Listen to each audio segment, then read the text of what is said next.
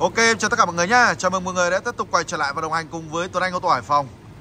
Tứ quý 6 các bạn ơi, 16M6066, biển số của một chiếc xe rất là chất. Một chủ mới, tư nhân chính chủ, một chủ chạy luôn từ đầu luôn. Anh em thấy yêu không ạ? Anh em nào mua để nguyên biển này không cần sang tên cũng được. Còn thích sang tên thì sang tên thôi. Đấy em đang nói là để nguyên cái biển này chạy cho nó chất, đúng không? Bây giờ biển này thu hồi cái là mất luôn. Đấy bà con nhé. Đấy bà con các bạn chị em nào đang quan tâm về chiếc xe này. Đấy, không bán biển mà bán xe thôi. Đấy, mà giá thì lại rẻ như chiếc Vios số tự động rồi các bạn ạ. Đấy, mà đây nó là phân khúc hạng C đẳng cấp doanh nhân, thương nhân. Đây là một chiếc Corolla Altis sản xuất năm 2009, nhập khẩu 1.8, có cửa sổ trời và còn nhé. Đấy, một chiếc xe nó đẳng cấp. Cái thời mà anh ấy mua chiếc xe này bây giờ là có hình như là 1 tỷ hay là bao nhiêu đấy, em không để ý đâu. Nhưng mà xe anh ấy chạy từ năm 2009 bây giờ, một chủ từ đầu sử dụng. Đấy bà con nhé. Con xe thì cam kết cho anh em là máy số zin, keo chỉ zin. Có cái là nó nội thất của nó thì anh ấy chở con nên là nó hơi già theo thời gian một chút thôi. Còn nói về chất lượng con xe này thì tất cả đều đẹp 100%. Xe cực kỳ ok. Xe mua về cũng chỉ việc đánh bóng là xong thôi, không phải làm bất cứ một cái gì. Và lên sóng luôn cho anh em. Anh em nhìn bộ la răng của nó đã đẹp rồi. Chủ nhân đi cực kỳ giữ gìn. Riêng bộ la răng của nó gần như là zin hết bà con nhé. Có sơn xi bên ngoài tỉa tót thôi. Với cái tầm giá có bao nhiêu? Một chiếc xe như thế này mà giá chỉ bằng một chiếc Toyota Vios, nó quá rẻ bà con ạ. Mà xe thì cam kết cho anh em nguyên zin, tội gì anh em phải đi Vios làm gì. Đấy, trong khi đó Corolla Altis 2009, số tự động, động cơ 1.8 chỉ có hơn 200 triệu thôi bà con nhé. Sơn xi màu đen, tư nhân gia đình sử dụng, một chủ từ đầu sử dụng, đăng kiểm đến tháng 4 năm 2025. Anh em nào ở gần, anh em nào ở xa có thể đến qua thẩm cho anh em một chút này. Đấy, sinh nhan báo rẽ trên gương này. Đây là cái này là đánh bóng này, cái bụi bóng này, bụi bã này. Đấy bà con nhé. Tất cả mọi thứ từ A đến Z, từ Z đến A, từ máy số, đấy máy đang để lổ mà anh em có tiếng nghe máy lổ đó. Không nghe thấy một tiếng gì máy lổ luôn. Đấy, quạt gió kêu thôi. Không nghe tiếng máy lổ cực kỳ thì thầm cho anh em. Vậy thì bà con các bác chị em nào đang có tiền, đang có cái tầm tiền khoảng 300, đấy, dưới 300 hoặc là hơn 200 thì anh em có thể sở hữu chiếc xe này. Nói luôn cho anh em, con này em đang bán là 279 triệu đồng. Đấy bà con nhá, một cái giá rất là yêu thương cho anh em, rất là yêu thương. Tùy vào chất xe nhá, có những chiếc xe thì bán rẻ hơn. Nhưng chiếc xe này phải bán đắt hơn một chút vì nó là xe đẹp và tư nhân gia đình sử dụng, biển số cũng là rất là đẹp. Dành cho bà con nào không thích sang tên, anh em là người Hải Phòng cũng được, không thích sang tên để nguyên quả biển này chạy. La răng chưa sơn lại nhá, cổ phanh của viết anh em thêm, nó còn nguyên zin như thế này. Sinh nhan thì được báo rẽ trên gương đầy đủ hết theo xe. Đấy, bà con các bác chị em nào đang có nhu cầu quan tâm về chiếc xe này thì alo cho em. Đấy, anh em nhìn thấy cái củ má phanh của nó này, nó còn quá đẹp như thế này, trong sáng, đẹp này. Đấy, và lốp của nó hơi mòn chút thôi, nhưng cua lốp của nó thì rất là đẹp, không có bị lỗi lầm gì bà con nhé. Với cái tầm giá có 279 triệu đồng, bên em hỗ trợ cho anh em về thủ tục rút hồ sơ. Vậy thì bà con các bác chị em nào đang quan tâm về chiếc Corolla Altis này, một chiếc xe đang đeo biển tứ quý 6 của thành phố Hải Phòng.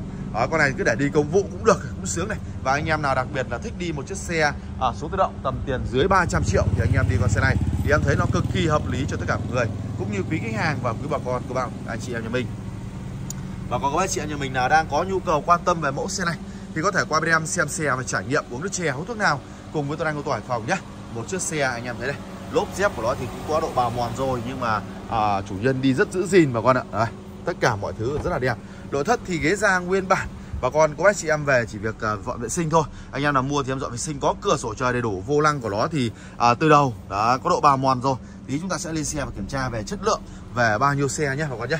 Với cái tầm giá như thế này thì quý khách hàng, một quý bà con, các bác chị em nhà mình nào đang có nhu cầu quan tâm về chiếc Corolla Altis này, một chiếc xe cam kết cho anh em là máy số nguyên zin từ đầu. Đấy bà con nhé, có hệ thống đầy đủ, gương kính chỉnh điện đầy đủ hết bà con nhé. Đấy bà con các bác chị em nào đang có nhu cầu quan tâm về chiếc xe này thì có thể qua bên em xem xe và trải nghiệm uống nước chè, hút thuốc nào cùng với Tuấn Anh ô tô Hải Phòng. Đấy, nội thất này nó từ đầu đây hơi bẩn một chút này. Nội thất này là do cái thời gian sử dụng thôi, chứ anh em nhìn này, anh em phải nhìn vào những cái vai ghế như thế này mà nó cứng đanh như này thì nó rất là đẹp, đúng không ạ? Tất cả hệ thống táp lô, táp nước của nó rất là ổn định cho quý khách hàng và quý bà con các bác chị em nhà mình. Và còn các bác chị em nhà mình nào đang có nhu cầu quan tâm về chiếc Corolla Altis này thì hãy qua bên em xem xe và trải nghiệm nhé.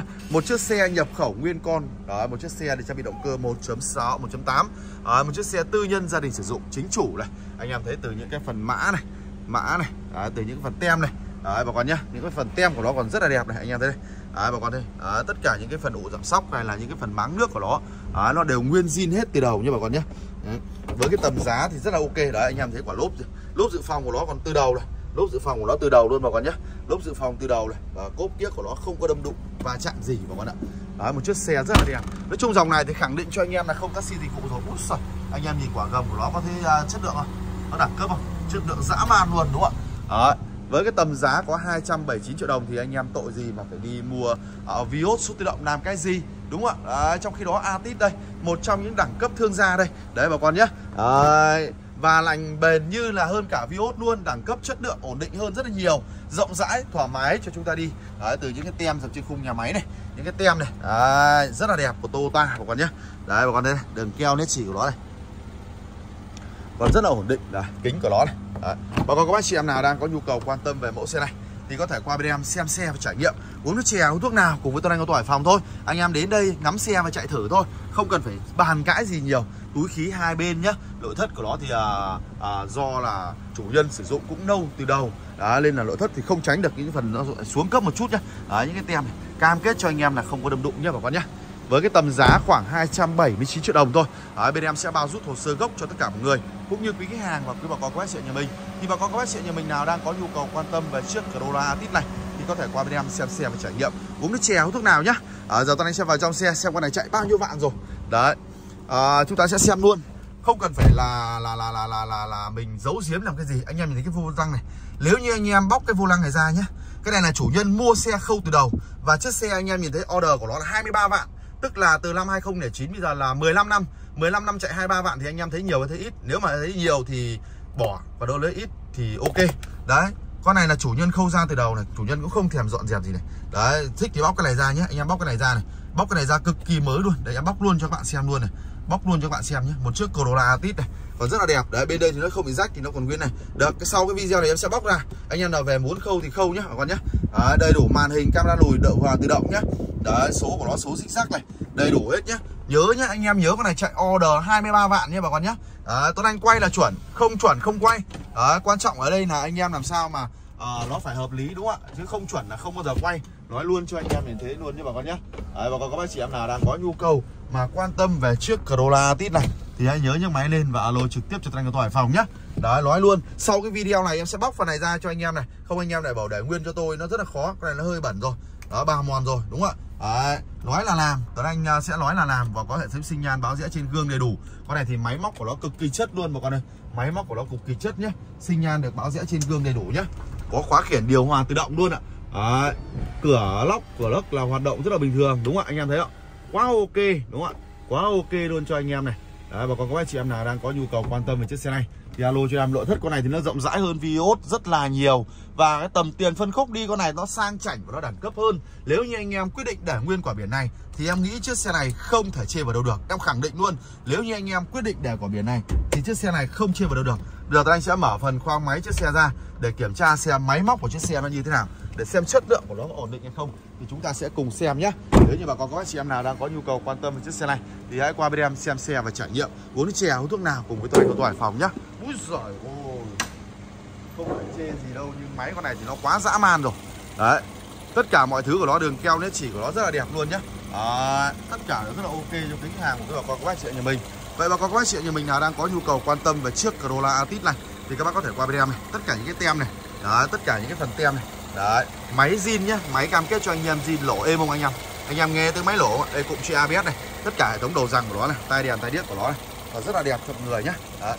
Và còn các bác chị em nào đang có nhu cầu quan tâm về chiếc xe này thì có thể qua bên em xem xe và trải nghiệm nhé. Máy móc của nó rất là ổn định cho quý khách hàng này, lỗ cực kỳ im, động cơ là VVTC 1.6 van bà con nhé. Đấy, và còn các bác chị em thấy đó. Đấy, rất là đẹp cho mọi người nhé bà con nhé. Tất cả mọi thứ còn rất là đẹp này. Đấy, bà con thấy tất cả mọi thứ còn rất là ok, chân máy chân biết còn đẹp dã man luôn. Đấy bà con nhé. Đấy. Và nếu như bà con các bác chị em nào đang quan tâm về chiếc Corolla Altis này thì có thể qua bên em xem xe và trải nghiệm, uống nước chè uống thuốc nào cùng với Tuấn Anh ô tô Hải Phòng. Và lần nữa thì Tuấn Anh ô tô Hải Phòng cũng có thể là xin cảm ơn tất cả mọi người đã quan tâm theo dõi và đồng hành cùng em nhé. Xin chào cùng lại quý khách hàng và quý bà con các bác chị như mình ở những cái video mà Tuấn Anh sẽ đăng tải lên hàng ngày. Và bà con đừng quên bấm cho em một lượt like, lượt đăng ký kênh, bật chuông thông báo lên để cập nhật tất cả những cái mẫu xe đang có mặt tại cửa hàng bên em. Vâng, một lần nữa thì Tuấn Anh ô tô Hải Phòng xin cảm ơn tất cả quý khách hàng và quý bà con các bác chị nhà mình đã quan tâm theo dõi và đồng hành cùng em nhá. Xin chào còn lại quý khách hàng muốn gọi có quá chuyện như mình ở những cái video mà tiếp theo của chương trình nhá.